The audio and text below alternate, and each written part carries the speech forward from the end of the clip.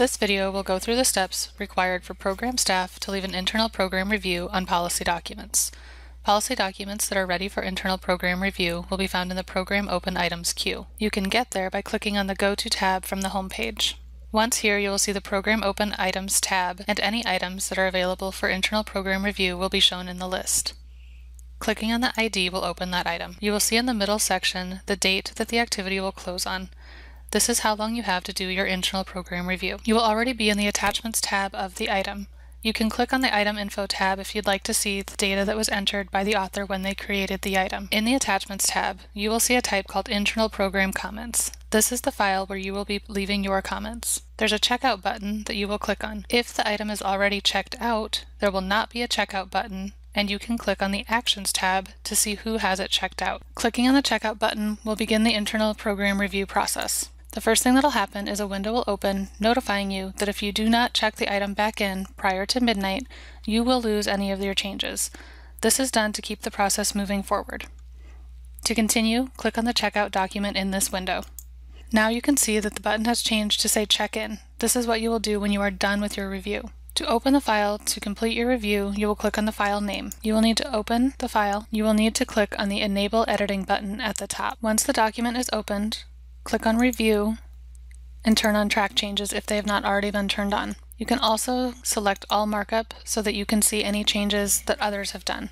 This will be a running document and it will hold your changes as well as anybody else's. Once you have done that, review the document as you normally would. You can make changes or add comments the same as you have done before.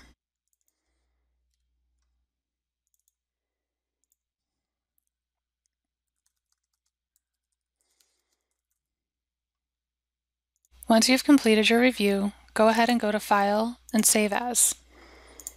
Leave the file name the same. Then you can close the document. Click on the Check-in button. Click on the Upload File button. Find the file that you saved with your comments or edits. You can enter comments if you would like, and then hit Save. You'll be returned to the Item Info tab of that item. When you click on the Attachments tab, you should see that the button now says Check Out, which means it's available for somebody else to check out and do their review. You can also see that there's a new section called Show Previous Versions. If you click on the toggle button, you will see the version that you overrode. If you go to the Actions tab and scroll down, you can see that the attachment was checked out by me, the date and the time, and then when it was checked in as well. If any comments were left on check-in, they would show here. The next thing I'd like to show you is what happens if you do an internal program review and you don't have any comments or edits on the document, but you still want to show that you looked at it. You're going to start in the same way by looking at Program Open Items queue, clicking on the Go To tab, clicking on the ID to open the item. Once again, you're in the Attachments tab, and you're going to click on the Checkout button. You're going to read the notice about the fact that the document will be checked back in prior to midnight if you don't check it in yourself. Click on the Checkout Document button there. Now click on the file name to open the document.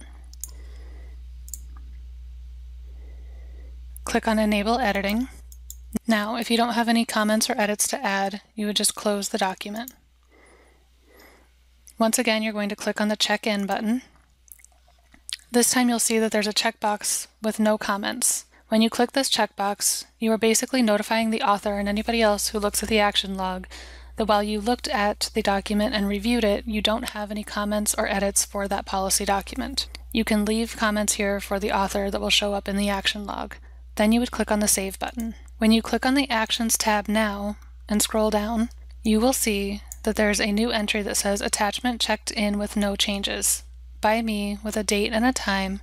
This allows the author and management or anybody else in CVB to see that a document was reviewed multiple times even if there weren't comments or edits added each time.